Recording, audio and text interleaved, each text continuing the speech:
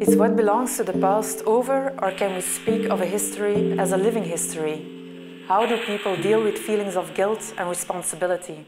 What is the importance and role of remembrance education in times of rising tensions?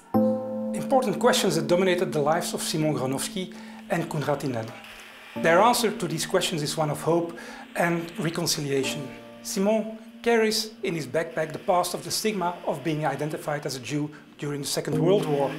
He's one of the lucky ones who was able to escape when the 20th convoy from this location, the Kazerne d'Ossat in Mechelen, departed towards the extermination camps in the east.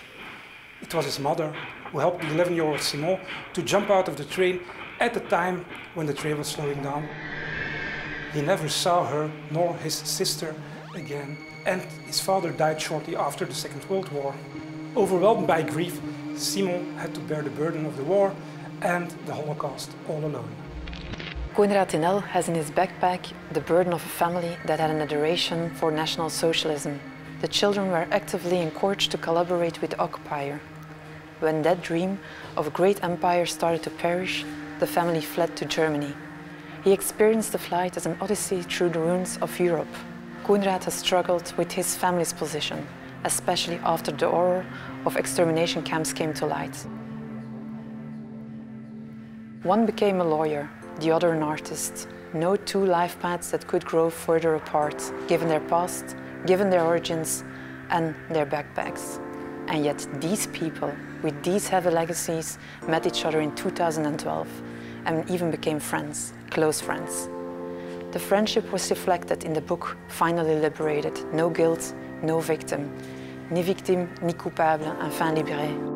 Why is it so difficult to love the world? Hannah Arendt wondered. It remains a tough philosophical question, but we nowadays know the mechanism that caused all this misery. Both friends know this all too well, as they state. The misery is that anybody, even the most ordinary person, can turn into a monster. A first step towards the precipice was and still is to stop talking to each other. The second step is ridiculing and denying humanity to the other. And finally, when violence becomes an option, well, we further descend into a hellish spiral. We honor Koenraad Tinel and Simon Gronowski because they understand better than anyone else what the power of hate, but also of friendship and reconciliation can be.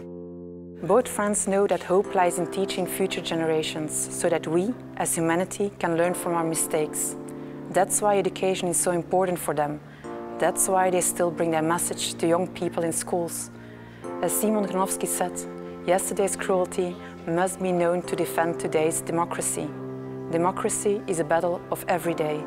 Forgetting is dangerous for humanity. Together they form a symbol of brotherhood and peace.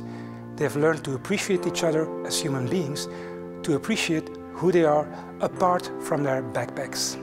This message of fraternity is completely in line with the values we as a VUB want to promote: freedom, equality and solidarity.